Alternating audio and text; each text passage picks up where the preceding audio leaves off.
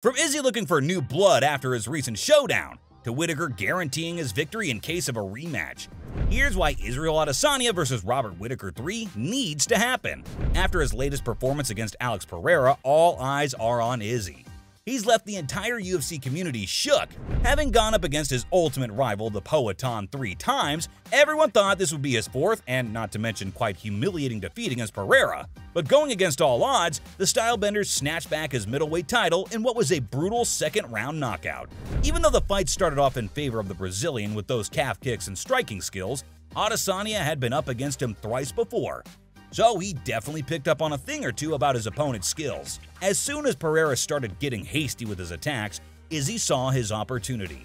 Landing a beautiful counter right hand over the top, he followed that up with a right hand, which besides taking Pereira out of the game, it knocked the living daylights out of the poor guy. Even though the 33-year-old's comeback wasn't one many had predicted, it would be unfair to say that it wasn't expected.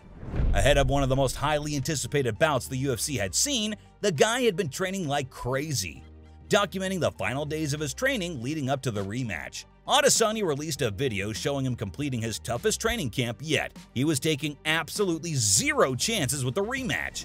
And although that paid off in his recent fight with his longtime rival, it's also going to show up in his next fight, which will, fingers crossed, be against Robert Whittaker. The two have their own score to settle. Even after all that hassle to reclaim the title back, Izzy isn't slowing down.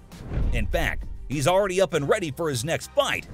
The guy is on a high right now and is looking for his next victim, who, dare I suggest, is Bobby Knuckles himself. The two have crossed paths twice before, once in 2019 at UFC 243 and then in 2022 at UFC 271. And being the Pereira in this rivalry, both matches ended with Adesanya as the winner. Meeting up for their first match in October 2019, back then, Australia's Whittaker was the undisputed middleweight champion. Izzy, on the other hand, held the division's interim title. The face-off was viewed as the biggest fight in the history of Oceanic mixed martial arts. Not to mention, one of the very best fights at the time. The match did not disappoint. The two went back and forth with their attacks in the first round, and it looked like the fight was gonna be competitive. Dropping his guard for a second, Whittaker received a hit to his nose, and Adesanya saw his chance to zero in. Although Whittaker tried to make a comeback by throwing in some solid hooks and kicks, Izzy remained unrattled. In the second round, Whittaker hit his target by swinging in for his opponent's chin, but it barely worked in his favor, as he played right into the final hook the New Zealander had planted for him. Losing his balance, the former middleweight champion lost his footing and fell back. And within seconds, Adesanya was on him, hammering down his right fist, and the fight was called to an end. Although the fight didn't really demand an urgent rematch, with time, Whittaker staked his claim to a do-over. The second fight didn't fare well for him either. Man should have just left it at one loss. Winning by unanimous decision, Adesanya held on to the middleweight title, although Whittaker was visibly unsatisfied with the judges. Seeing how the opening round played out, it looked like it was just going to be a repeat of their first match. Adesanya went in strong and hard, beginning the fight by switching stances and battering Whittaker's leg with various kicks. The Stylebender nearly ended the fight then and there, as he dropped Whittaker with a solid left hand. But Whittaker quickly came to his senses and got back on his feet. He desperately attempted a flurry of takedowns to make a comeback, but Izzy was in his element and blocked them with ease. However, as the fight went on, the Reaper started to get into the rhythm of it. Gaining more control, he threw and connected with more precision, especially with the left hand.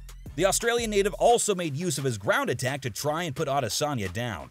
But to his credit, Izzy quickly recovered from his attacks and made it back to his feet. Drawing to an end in the 5th round, it looked like the tables had been turned. While Adesanya stayed aggressive and on his feet, Whittaker looked strangely calm and content, ready to counter whatever was thrown his way. Although this may seem like a good strategy, apparently it wasn't good enough for the judges to pry out the title from the last Stylebender. Now that Izzy's already defeated Whittaker twice, how would a third fight be any different? Who's to say Izzy won't go home with the belt still clasped tightly around him? Well, if there's anything I've learned from the 33-year-old, it's persistence. Mans went up thrice against Pereira and lost, but he still had the guts to show up for a 4th fight? Well, it obviously paid off, because he managed to defeat the only man who put a blemish on his otherwise perfect record. Maybe Whittaker's aiming for the same result, Even though Izzy's considered one of the best pound-for-pound MMA fighters in the world, former middleweight champion Robert Whittaker is a warrior in the octagon himself, known for his sharp jab and devastating left hook. The guy has a 25-6-0 record and stands in second place in the UFC middleweight rankings. Not to mention, he's been spending some extra time honing his skills. At first, he thought he'd put in enough work to defeat Izzy in the rematch, but promised to get back to training and fine-tune his skills even more. He also mentioned that he had nothing but respect for his opponent's skill set, and since he doesn't see him losing the belt to anyone anytime soon, he wants to be the person who brings him down. Since their last match in February 2022, both of them have evolved in their own ways. Izzy went up against Jared Cannonier, winning by unanimous decision. And do I even need to repeat myself? Alex Pereira, who he finally knocked out. The fact that he was able to make this comeback just shows Whittaker will have to be extra careful if he plans on reclaiming that title belt. But the Reaper is adamant on getting another shot at him, calling a third fight between himself and Izzy inevitable. "I'm gonna stomp everyone who comes in front of me again. That's why he said I'll be seeing you in the future." Yikes, strong choice of words. But here's the thing, an official fight is yet to be scheduled among the two. So for now, this is all just talk. And with Izzy entertaining offers from fighters like Dricus du Plessis, I'm gonna be honest, I don't see the trilogy happening anytime soon.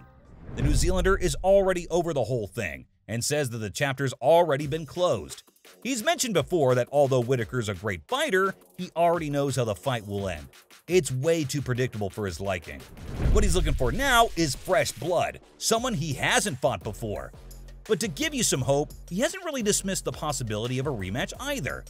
And seeing how determined Whittaker is for a shot at the title fight, I'd say there's a solid chance he can make it happen. He's way too far in the game now, and the only way out is by getting that belt. He even compared his fights with Adesanya to those with Pereira, saying that if his opponents get to fight the Poetan 4 times, he deserved a chance at a third fight. It becomes more of an ego thing at this point, wanting to prove that he's got what it takes no matter how many tries he has to put in. And Whittaker is 100% confident he's finally achieved what it takes to defeat the 33-year-old. If that's the case, we won't have to wait long to find out. But in the case of another rematch, who do the fans favor? Since nothing has been confirmed as yet, it's hard to pin either of the two as the winner. But seeing how well Izzy's been doing recently, it won't be surprising if he's favored instead of Whittaker, who's only been up against Marvin Vettori after the rematch. However, it seems like Vettori, who fought both Izzy and Whittaker, believes the latter is better than the former. When asked to choose between two of his former opponents, he picked Whittaker as the better middleweight.